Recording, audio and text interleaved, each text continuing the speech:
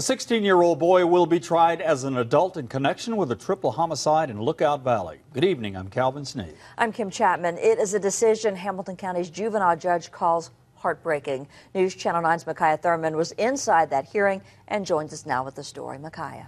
That juvenile court transfer hearing was not only emotional for the teen, but also for all four of the victims' families that gathered in the back of the room. Just outside the courtroom, one victim's family tells us that a decision on this special day is helping them cope with their loss.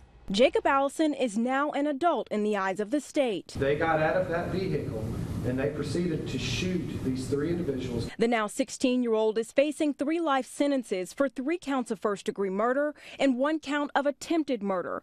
Back in April, John Morris, John Lang, and Caleb Boozer were found shot to death at an RV campsite in Lookout Valley. 16-year-old Michael Kalin survived the attack after being shot several times. Hamilton County deputies arrested Skylar Allen, Jacob Allison, and Derek Morse, charging them with a crime. Allison was 15 at the time. And there is no proof that my client ever had a gun or ever participated in this killing. You have a juvenile who drove 2 people to commit a mass murder.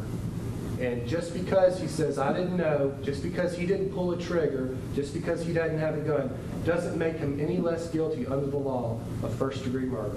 After hearing arguments from Allison's defense attorney as well as the prosecutor, juvenile court judge Robert Filyaw sided with the state, meaning Jacob Allison will face those 3 life sentences in Hamilton County Criminal Court. He will not be tried as a juvenile. I don't know where this case will end up. That's not for me to decide. Just as the hearing wrapped up, all 4 of the victims' families filed out of the juvenile detention center. Justice is being served. Right. John Morris didn't survive, but his family tells us that he would have turned 25 today. Now the Morris family only hopes for one thing. Just justice. Yeah. Just they get what they deserve. Allison was immediately transferred to the Hamilton County Jail. He will remain behind bars with those 2 other suspects in the case. Micaiah, did Allison get any kind of bond here?